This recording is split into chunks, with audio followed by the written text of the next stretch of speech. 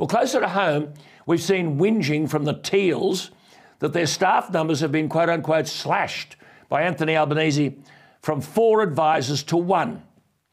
That is not the case. They automatically have 4 staff members, but Turnbull, in order to cosy up to the Greens, gave the crossbenchers, that is those who were not Coalition or Labor, 4 extra staff, total 8. Beyond ridiculous.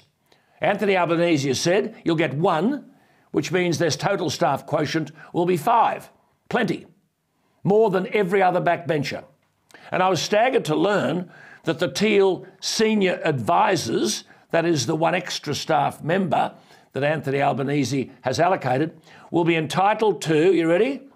A private plated vehicle, business class airfares and higher travel allowance rates so that they can stay in better hotels. The reality is that in Canberra, we nearly have 3 times the army of personal staff, 3 times more personal staff than there are elected officials.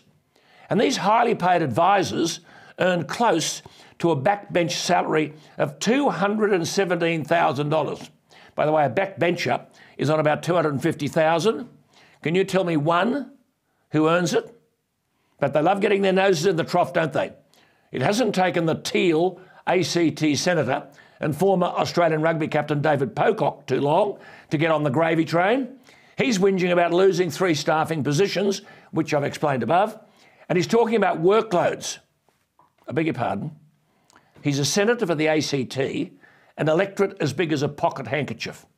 It's got 3 members of parliament, 2 senators, and an entire territory government with a population of 430,000. Matt Canavan would leave any of these people for dead. He writes his own speeches. Some politicians should try that. He's got fewer staff than people like David Pocock. Anthony Albanese has shown common sense and guts in reducing the number of political advisors. But above all, he's shown some belated respect for taxpayers' money. We've got $1 trillion of debt. The Labor government didn't create it, but they've got to solve it.